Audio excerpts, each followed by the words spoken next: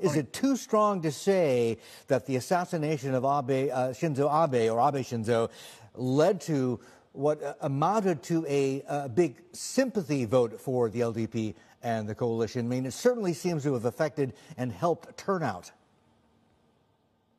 Well, maybe you're right, but the nation is still in a sense of confusion and without knowing what happened exactly.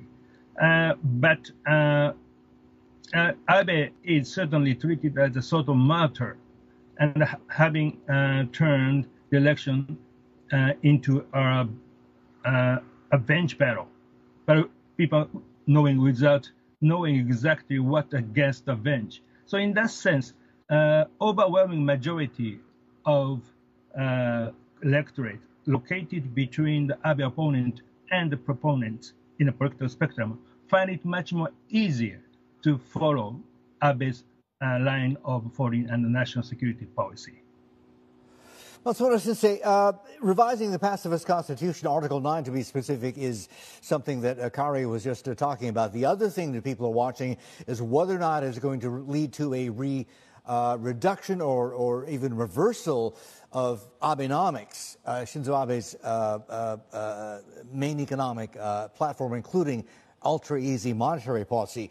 What sort of sense do you get on the economic side?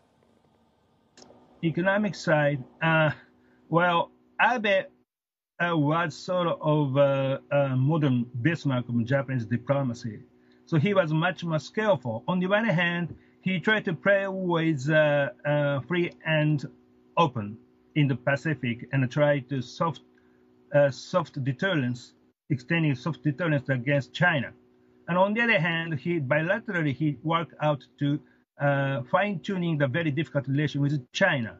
And also he had to manage a difficult relation with Putin. So he is not a simple hardliner.